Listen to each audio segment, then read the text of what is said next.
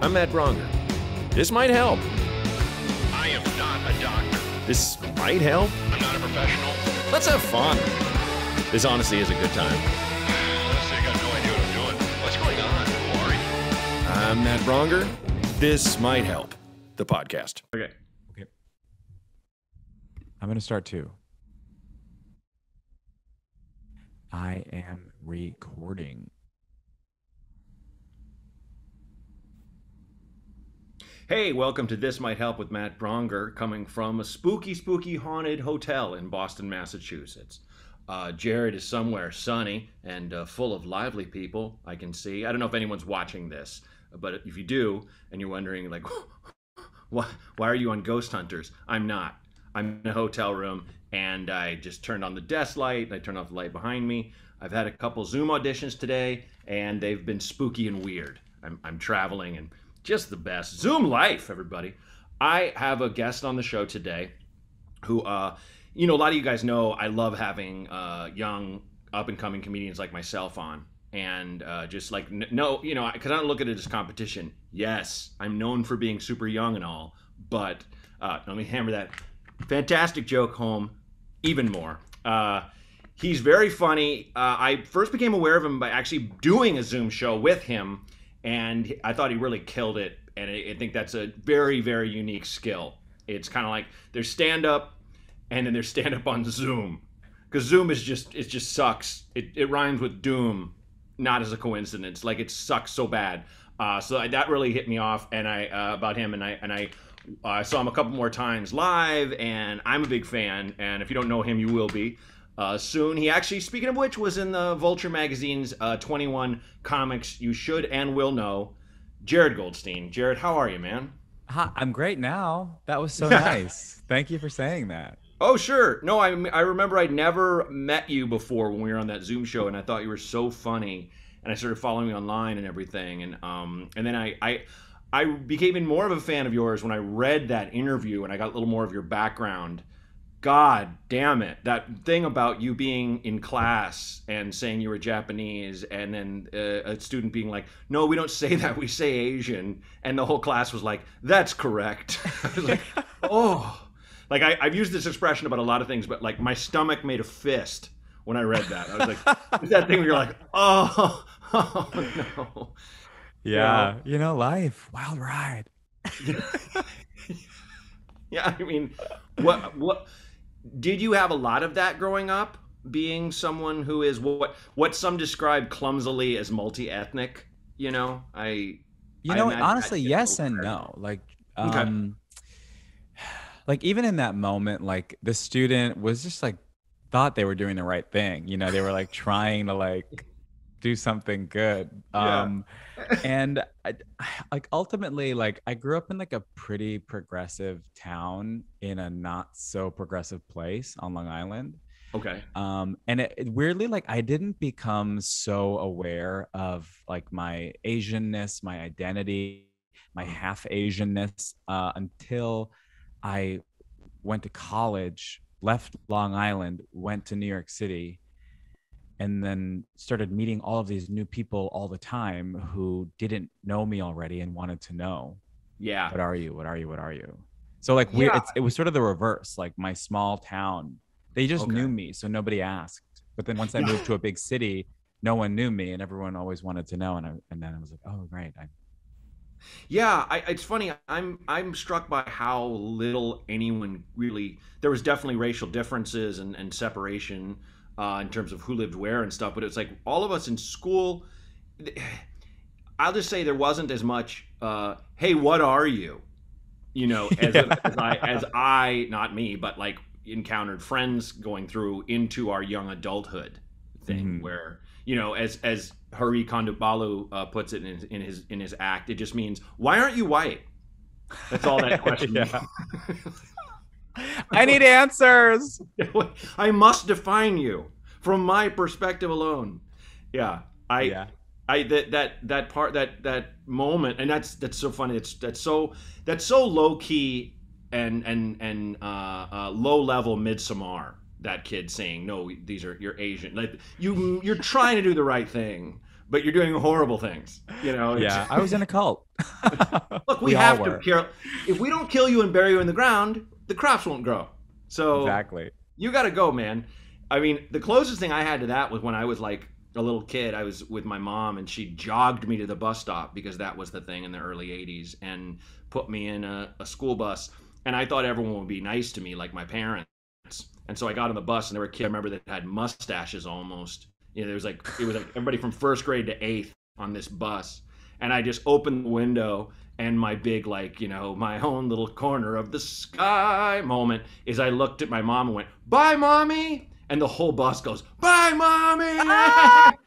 Like it was this moment where like I'm all alone, and the bus just takes off. You're just like it was such a ripped from the womb of comfort moment for me. That is crushing. It was so awful. How old were you? Oh, got 6? 14. 23. Yeah, you were 6. God, kids are so cruel. Ugh. Yeah. I do feel though, like when I hear about a kid being homeschooled, mommy. so bad. I do the dark side of me when I found out someone's being homeschooled, like a kid is homeschooled. I'm like, but are they getting enough abuse? Like it's such a terrible thing to think, but it's like not that I want bullying or anything like that, but it's just like you kind of need to be kicked around a little.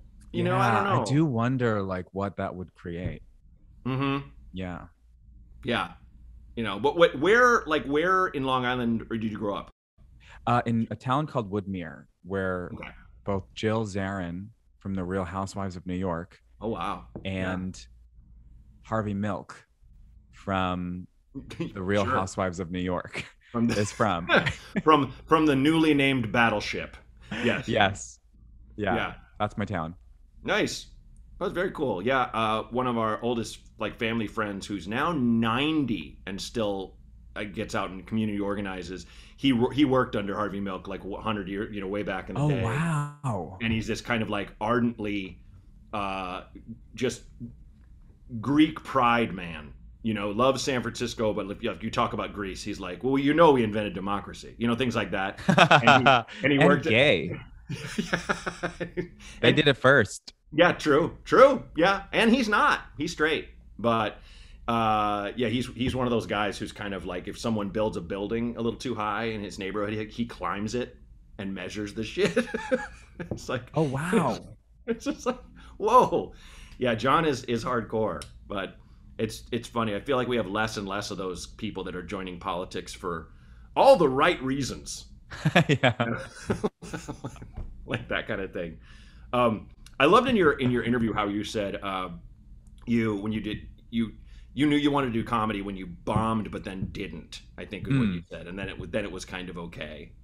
Yeah, I knew right away. Like the first time I went to an open mic, I was drunk, and I was bar hopping with a friend, and I looked up this open mic at Marty's on Sunset. Are you familiar? Marty's. Oh, I don't think I know it. It was like basically just an abandoned office building that a guy named Marty had turned into an open mic dungeon. Sure. Cool. That Good boasted Marty. multiple rooms of open mics, which was technically true. One of them was a bathroom, but it was something. And I looked it up, and I basically just tricked my friend into going to Marty's with me. Wow. And I was like, "What's that?" And I was like, "It's a bar. Let's go." We showed up. It certainly wasn't a bar. There was maybe 3 people watching one person. And I was like, this is an open mic and I want to try it. And I got up there and I just rambled, and it felt like what I thought it would feel like. And I thought, okay, let me try it again, and I'll try material, and I'll not be drunk and all this stuff. And yeah. Nice. Yeah. Yeah. But I did bomb for like 3 straight months. 3 Well, straight months. Didn't ever not bomb for 3 months. You have to. I mean, I had Colin Mockery on the show, from Whose Line Is It Anyway? And just insanely funny and beyond kind. And we get people calling in. I'm sure we probably have one where they're like, how do I get started, la la la, and it's like the story is just fall on your face until you don't. Everyone knows that. There's no magic elixir to drink or class that you can learn. And someone called in and was like how do I, and wanted us to kind of be like go for it. And I love the fact that Colin was just like, we gave them all the advice we could, and then Colin was like, but if there's anything, literally anything you love more, do that. yeah, truly. And he's doing great. Like, I'm sure he's fine. I'm sure he has a lovely house, and fuck, I have to say this too, because it's still, to me, as like, maybe because I'm in my 40s, it's one of the funniest things I've ever heard. But he has a child who's trans, and his mother really, really trying. Back to the person who's really trying, like, oh man, class, said unironically that she is a huge supporter of the BLT community. And wow, I love it so much. I love it so much because it's like, who doesn't love a BLT? They're delicious. I had the best BLT in my life a few weeks ago in St. Louis, Missouri. Wow, where? At a place called the Bird Cafe, Songbird Cafe. Okay. Oh, whoa. If you're ever in Missouri, you gotta go. No, I'm noting it right now. Heirloom tomatoes, homemade mayo. Whoa. Perfectly buttery toasted bread. Oh, God. Thick bacon. Nice. Get an egg in there. Okay. Wow. Oh! So good. Do you do that thing? I've said this a lot, that my comedy would be so much better if I spent less time researching restaurants where I'm going to tour. That's all I do. I get on Google. I'm a Google connoisseur. I'm like, where in the world is a really good BLT? I get on Google and lists. You can really tell just from the pictures of the food. You know exactly the quality of an establishment. 100%. And I don't miss. I'll be honest. I don't like to brag, but I mean, I love to brag. I'm on a podcast. Sure. I don't miss. No. Yeah, I'm same. I've been doing it so long. Do you use Google? Word of mouth. I have lists. I will go play, and it's like, I like going new places. I have standbys, but I'm also like, let's fucking jump. Let's go try this place that people have talked about. Yes. And try this thing or that thing. Like, whatever. But I will say this, not to put you on the spot. Put me on the spot. You are in phenomenal shape, and you eat BLTs. Can I also tell you, I'm currently icing my shoulder and my ankle. I can barely walk. Too many snatched? I don't know. I think I started working out over the pandemic a lot. Okay. And I worked out twice a day, every day for 4 straight months. And I didn't hurt myself, but I think that I must have worn away at all of my ligaments or something, because I can barely go on. Yeah. I have that, but I've been working out a long time, but not that intensely. It used to be like my 30s, I would do the elliptical to sweat out beer. And then into my 40s, I started doing HIIT classes and spin classes and things like that, and more weights. Now I have to do weights because I have a baby who's very strong. I don't know how you do that. I will say you have to lift a 20-pound ball from the ground up and put it back down. And it moves. I don't know. I think fucking ball moves. It turns. If it's like it doesn't want to get picked up, it waits until you're almost up and goes, like throws its back out like a fucking death drop. The baby death drops. Yeah. And like it's like just so your wrist sprains. Like my wife and I are both like, fuck, we're constantly we're stretching our wrist. I just did a 20-minute HIIT class because I only had this amount of time before I did this thing, just so I can it's like, it's upkeep. I'll shut up about this, but that's all I want to talk about. I feel like this is way before your time, but when Mike Tyson first came out, he was like a minotaur. Like when he would come in the ring, you're like, the other guy's going to get demolished. How long will this fight last? 30 seconds. and it'd be fighting these dudes that would kill anyone else. But these guys are still training, and they'd go in the ring scared. I'm like, I feel like one of those nameless guys he cut down, and my wife is my daughter is Tyson. Like that's I'm training to lose. Like my whole life, I'm not gonna win. Yeah. But I just have to show up. That's the best I can do. You know, it's just I'm the pro wrestler that doesn't have a name. You know, it's like Ric Flair versus Dan Brown. You know, like not even a fucking any kind of name. Just a dude that's just there to lose for this guy's record. So How is your back? How are your ankles? Fine. And how are your knees? Back and ankles are fine. It's hips. Hips. Yeah, it's for some reason carrying a baby. One of my pop hips. the hip out. No. It just strains. So like middle of the night, you'll wake up and be like, "What the fuck?" And you have to get out of bed and stretch your ligaments for a while, and then go back to sleep. It's crazy. It's the weirdest thing. Yeah, it's nuts. I had a baby. It hasn't been my back. It hasn't been my ankles or knees. And I don't have great knees, but like I think it's because I've done so much spin, because that's like my favorite. So. Spin. Hey, Dennis. Hi, Dennis. I like picking a random male name. This man hates me.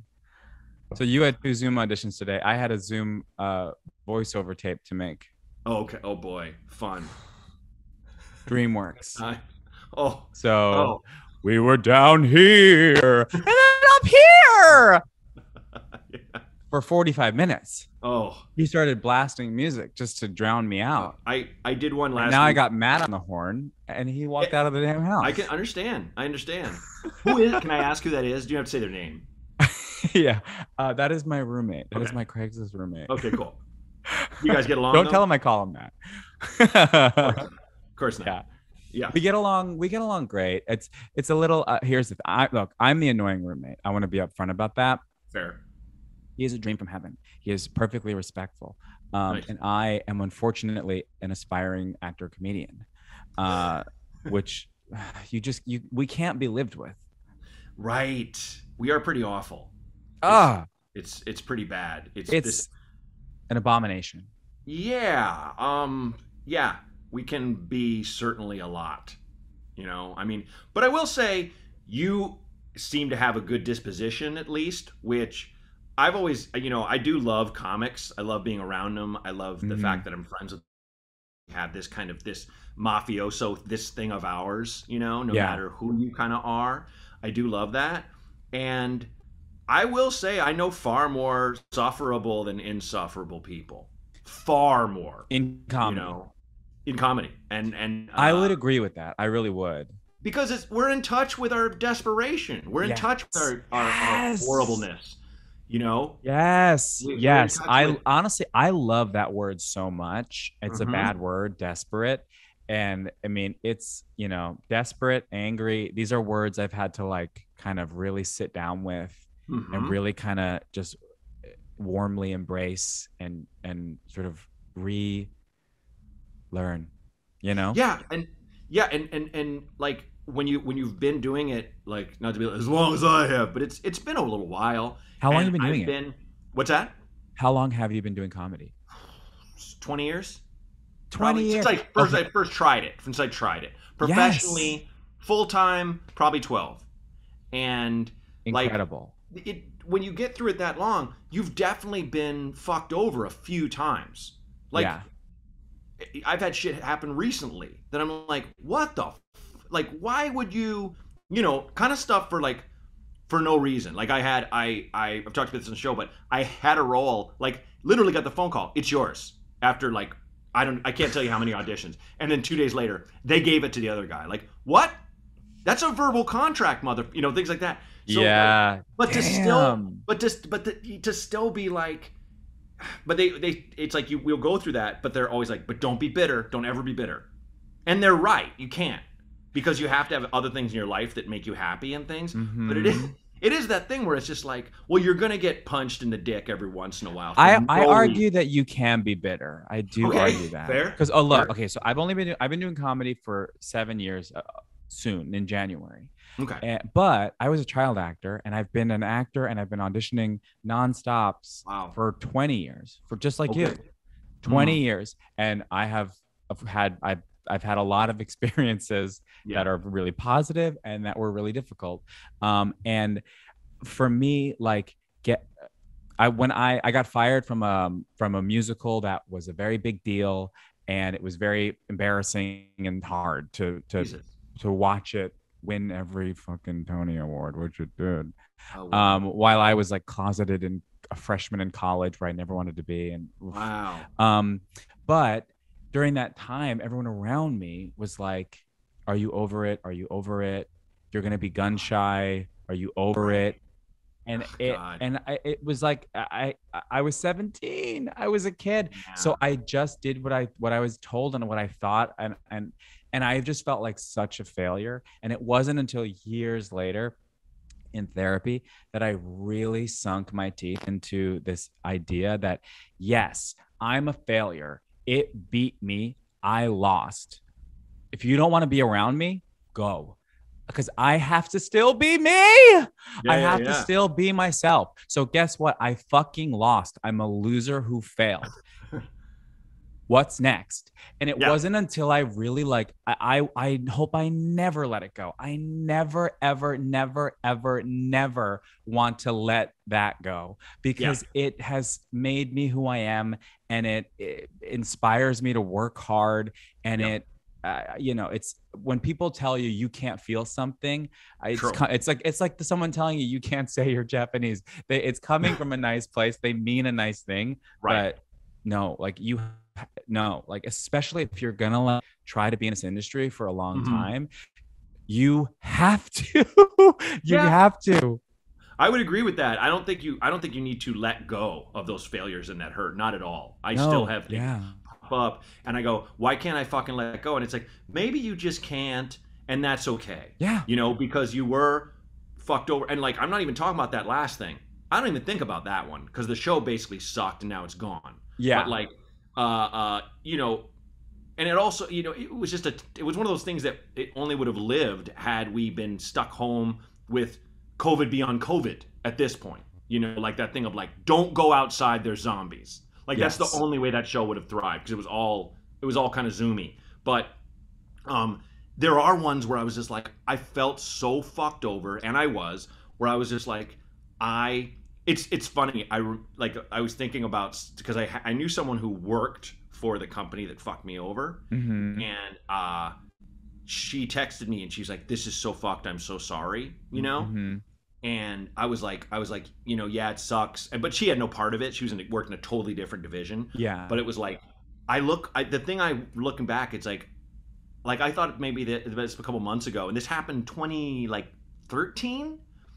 I was like, part of me wishes I would have texted her back. I've never felt so humiliated and small, because that's how I felt at the time, you know, where it was like, I wish I would have just shared that with her, because she's a dear friend. We're still super close. Her and my wife are like fucking sisters kind of thing. But it's like, I'm also glad I didn't, because I didn't want her to go, oh, I work at a terrible place, because like she doesn't, you know what I mean? Sure. So, you know, I don't want to get into the details, but it's like that thing where it's like, looking back though, I kind of wish I would have given myself that. Yeah. But at the time I was just like, hey, don't worry about it. It's all good. You know, like, it's not you, blah, blah, blah. Because that is the thing of like, shake it off, walk it off, you know, let it go, be the bigger man, you know, all that jazz, all that fucking bullshit. When it is, you know, you kind of have to take that time and go, I did take a lot of time and go, this hurts so bad, fuck this, fuck them, you know, and it still flares up. But it's just like, actions have consequences, and when people do shit to you and shouldn't have, you know, like, it's just tough. like, it is tough, and it is mean. This is a cold, mean industry. And here's what's funny. Woo! One of those people, and also, Matt, you were the last to know. Like, whenever shit like that happens, you are the last to know. Of course. Everyone knows before you. Oh, 100%. It is so cold. 100%. And these people least two of them who were doing it. I'm even this is funny.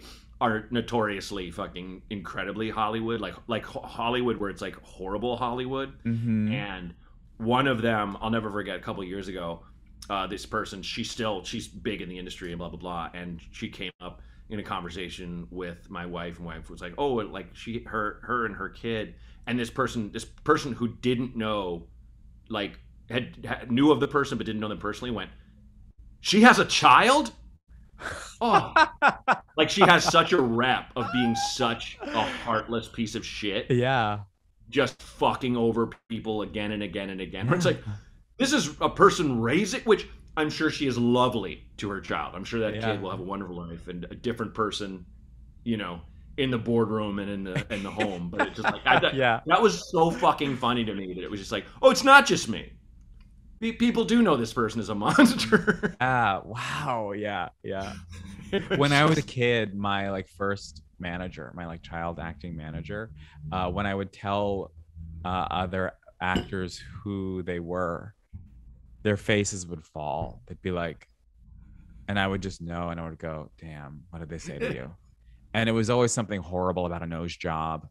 oh God, children. Yeah, children, telling children they need nose jobs. I mean, it is like, and the thing about like when I started, it was, it was a different time and things were really like just so toxic on the surface. I Yeah. was like screamed at as a kid, as the only kid Wow, man. alone in a room of adults. Like I wasn't fed. I like was Fuck made to me. perform when I was sick. I like all this stuff. And look, I signed up for it and I really do like, I really had more good experiences than bad. And Right. I did everything I wanted to do. And some things I didn't want to do. But anyway, Don't internalize. You were a kid. You deserve human decency and respect. yes, yeah, I mean, come on. obviously. And today, the experiences that I have working today are so insanely positive and Good. compassionate and kind and good.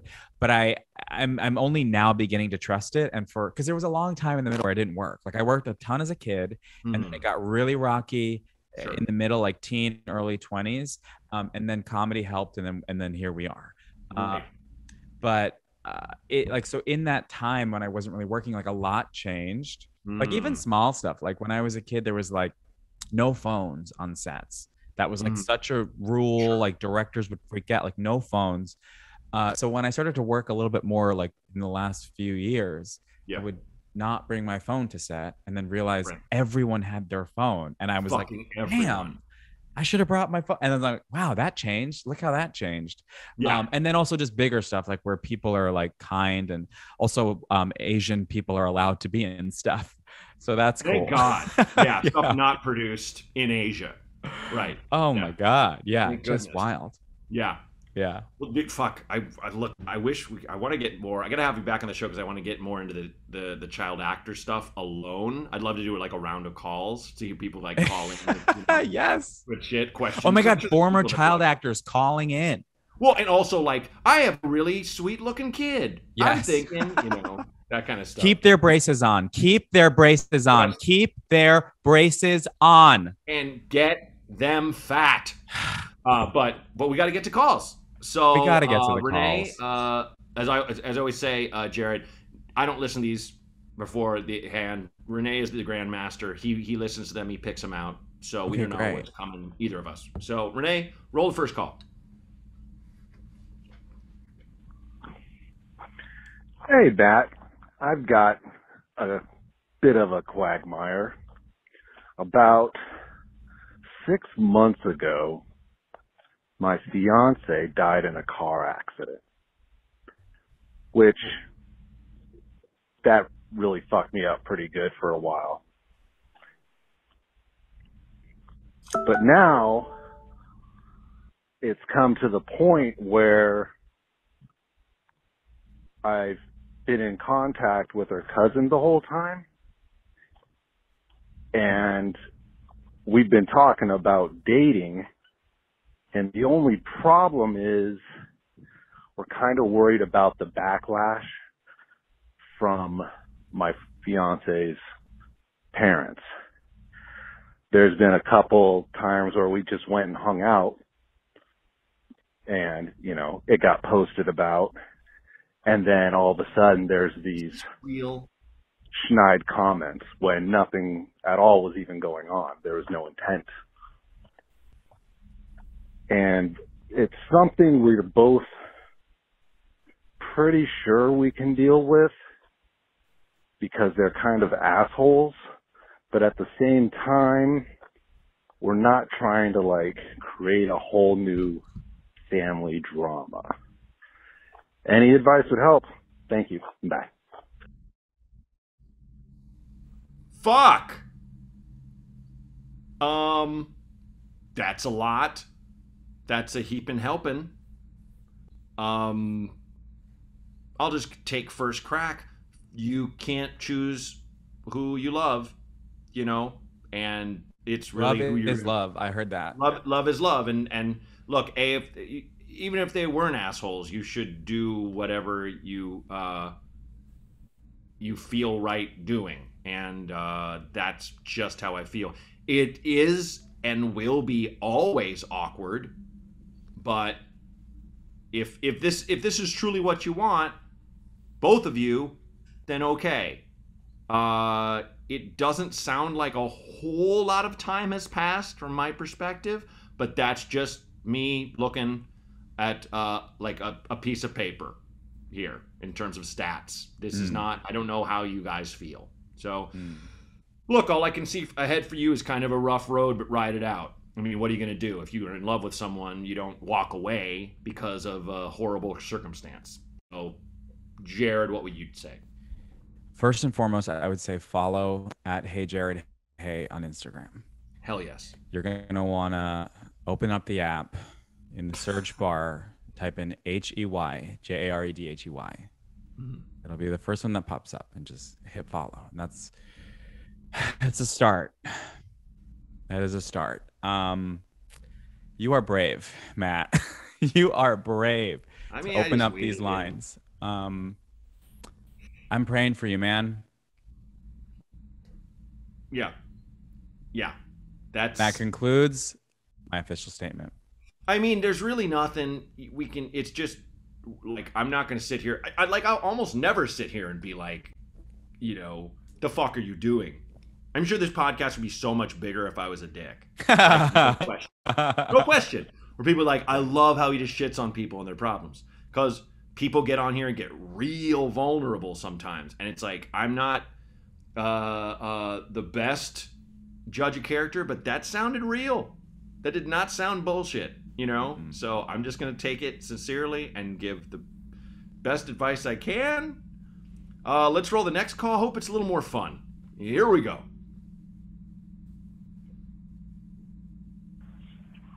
Hey, dudes. So I'm a guy in my mid-40s, like y'all. And, you know, getting a boner really isn't a problem for me. It's getting a boner at a random time, like at the swimming pool. There's not really anybody particularly hot there, you know? And my wife's like, hey, it's time to go. And now I sound like my kids, like, just 5 more minutes, just 5 more minutes. What the hell do you guys do in that situation? Thanks. Bye. Yay! Saved by random boners. That's a good one. You take this one, Jared. You take first crack. Good time. Okay. First and foremost, you're going to want to follow at Hey I was Jared going to Hey say, you better say that for every fucking call. on Twitter. Again, you're going to want to open up the app, and at the top, there's a little search bar. Type in HEY, JAREDHEY. You prick. This is the only reason you came on the show. This is me evading becoming complicit in these phone calls to the future. Yes.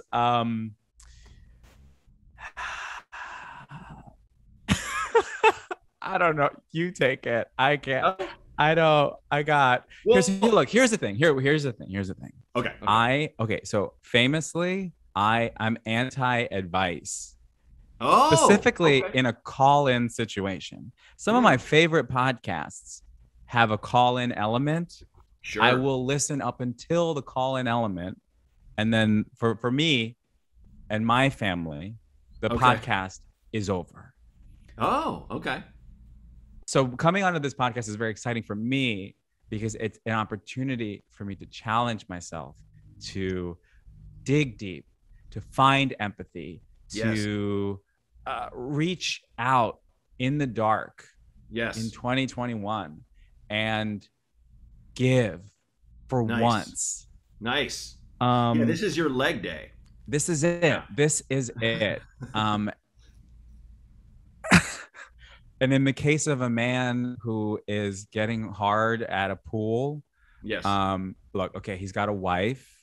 I don't feel bad for you. You sounds like you're in love. Sure. Sounds like you've got the nuclear family on lock. You can get hard. That's incredible. Honestly, I think you're calling to brag, and that's what I have to say.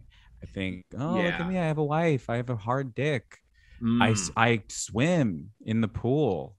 So you don't need any advice. Certainly not from me, because I don't have any of those things. I think he's predicated his problem on a bit of a falsehood, where he's kind of like, I'm in my mid 40s, so I get random boners. And you're like, you're thinking of when you're 11.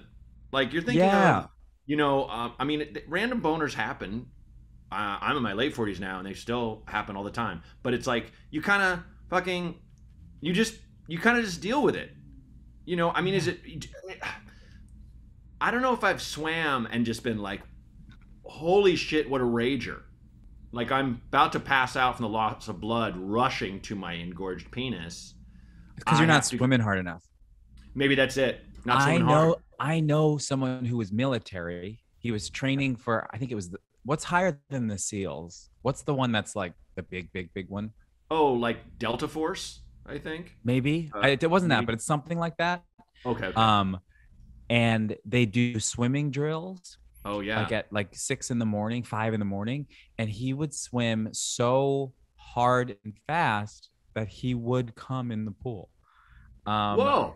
He would not only get a rudder, it would grow a blowhole. Yes, and apparently this is biological. You can look it up, and I mean, I haven't experienced that. I mean, I've worked out a lot, but I don't work out that hard. But I do understand, like, when you are like flexing. And there is that tension. Sure. It's not. It is similar to what happens to your muscles during an orgasm. It's not the opposite of an orgasm. So I have some understanding of it happening. Also, the guy who told me happened to be the most handsome man I ever spoke to. God bless him. Which only made the story that much more captivating. Oh yeah, and also where's that Audible original podcast? Yeah, get about the deadly him assassin who on. Swims so fast he comes. Get him some headphones. Get him in the booth. We need that. And now looking back, you know, they shouldn't have fired my high school swim coach for yelling, "I want you to swim so fast you fucking come, guys." Did he say that? And did he get fired? No, but I kind of wish that would be a thing. Okay. Yeah. Hey, he was a SEAL. That'd be amazing. Where it's like, you don't know. It's a thing. I don't want them to be turned on. Yeah. That's fucking incredible. Holy shit. You swim so fast, you jizz. Can you believe that? No. And he kept swimming. I know you're right. He kept swimming. Of course. You have to get away from the cum. You have to sperm swimming out of him. He's swimming to the pool. Yes. So I didn't really have any advice for this at all. I don't know what to do with a boner, except for, you know, extinguish it the only way you know how, or wait. The end. I don't know any fucking boner ninjas who can, you know, get to a level of meditation that the outie becomes an innie. I don't know how that works. So I think Jared gave you your answer. You just have to say, guys, before we leave, I just have to swim at the speed of sound for a couple seconds. Yeah. And then get out of the pool. And that's it's like Cesar Millan, the dog whisperer. The answer to every problem. He's like, make the dog run. Exercise. Tire the dog out. Tired dog isn't barking. No, yeah, exactly. And a tired boner doesn't stand up. Yeah. So. And don't make your wife don't make her pay for this. No, don't go. Hey, honey, do you want to swim underwater like you like to? Don't do that. No. Okay, we got one more call. Are you ready? I'm not. Let's roll it anyway. Okay. Here we go. Hey, Matt. I'm a 24-year-old in college right now, and I have a kind of dating in general kind of question for you. I find myself jumping into things way too fast and kind of blowing things up in that way. And I was wondering if you had any advice on dating or being like in the dating pool, looking for something serious, but not trying to casually date someone, but also letting them know that, I'm trying to have a serious relationship, if that makes sense. Thanks, man. Bye. It doesn't. I felt like That didn't make. What was the question? I just felt like I just fought Floyd Mayweather just now. Like I'm getting punched like 8 or 9 times. They don't hurt that much, but I can't keep up, and I can't get a beat on this guy. I don't know. Okay, it sounds like he has a used. habit of love bombing people. Yeah, for sure. Just getting in, as Chet Baker said, I fall in love too easily. I fall in love too fast. I fall in love too terribly hard for love to ever last. I think that's what he's saying. Okay. Yeah, but his thing was how do I be ready for love but also tell people I'm into casual stuff but open for other stuff. And yes, I think like your it sounded- answer lies within. I think you need to figure out why you're love bombing people. Mhm. And only then can you have any sort of clarity or control over the situation. Yeah, I will say from my perspective, I used to do this kind of thing By the way, too. Matt, do you hear me right now? Just like Yeah. empathizing, Yes, thinking about you're doing others, putting myself second, Yes. giving and giving. I give on this podcast. Yeah, man. You don't see that every day. I do want to just say that. Yeah, you're squatting above your weight right now, for sure, on leg day. So good job and kudos. Thank you. I did like that thing where I jump in too much, but I will say from my perspective, it was because I would let things go too far so as to not hurt the other person. And that's a thing that I always want to make clear. Just be honest. Don't be cruel, but tell people just how you feel. If you don't see this going past anything, there's ways to say that, and you're not looking for anything else in that situation or whatnot. Don't kind of just be like, no, Tall, yeah, you're great. We're great together. Like you're kind of letting the momentum get away from you. I think it's just like anything. It's just all about communication. And so. I do want to step in to support. I didn't catch his name again. Listening, I don't think he gave it, etc. Not really my strong suit, but sure. I do want to step in and give you a moment of support and acknowledge that it is difficult. It is difficult to say these kind of things, and I think in this toxic advice culture in which we live, people love to act like it's so easy to say this stuff to people, and they will do it in the following way. They will say something to this effect. They'll say, just tell them, hey, which first of all, do you ever start a sentence with hey? I'm like, no one's saying hey. No. So right away, you've lost me. I don't believe you. And I know you've never done this. Right. But they go, just say, hey, I'm not really looking for anything. And it's like, not that no one, but not a lot of people have ever said that to me. And I don't think you've said it many times. And I can't imagine that it went great. Sure. And at the very least, acknowledge that you can't just say, hey, and then a sentence. You can't. No. Yeah, agreed. And looking back, the times where I did make it clear like that, it's kind of like the other person would kind of sometimes look at me like, well, yeah, that's me too, stupid. Yeah. We barely know each other and we're hooking up. Does that tell you that I'm fucking looking to live with you or some shit? Let's just hook up and in the morning be some breakfast. How about that for a relationship for you and I? you know, kind Morning, of thing. hop on Google, look at some pictures, make some choices, and get out there. Yes, absolutely. Hey, dude, you're overthinking it. That's my advice to you, bud. Like, you're just overthinking it. Just get out there and do the thing. And, you know, if you have some real feelings for somebody, share them. There you go. Yeah. Hey. And also try to get to the bottom of why you're doing what you're doing. Because that's the thing. Knowing is not enough by half. You do have to know it though to kind of change and make new choices. But yeah, you first have to understand why you're love bombing people, and then you got to figure out how to stop doing that. Yes, agreed. Yeah. You did it. You fucking did the thing. Good job, Jared. Incredible. You graduated. All around. You made it through. Is there anything you want to plug before we go? Honestly, you always say that I to worked everybody. it in. That wasn't just I worked it in. So I got it. I mean, if you wanna support the Green New Deal, I highly recommend that. I like that. If you have a Roku, check out Nikki Fresh. Nice. If you don't have a Roku, get a Roku. Yeah, my parents have one. Live a little. Live. Dude, this was a joy. Thanks for coming on here. This was so fun. I had a great time. Yeah. Thank you, Matt. Absolutely. Let's get coffee when I'm back in goddamn town. I miss Los Angeles. Please. I'm gonna go to New York for a little while. So if you're there soon, okay, let's do it. Yeah, I will be. No, I was gonna be, and now it's gone. Shit. I don't know when I'll be back. But anywho, let's keep in touch. And thanks, man. You did awesome, and you look fantastic. Thank I didn't you want so this to much. end. That's what's really important. Really is. It really is. Yeah.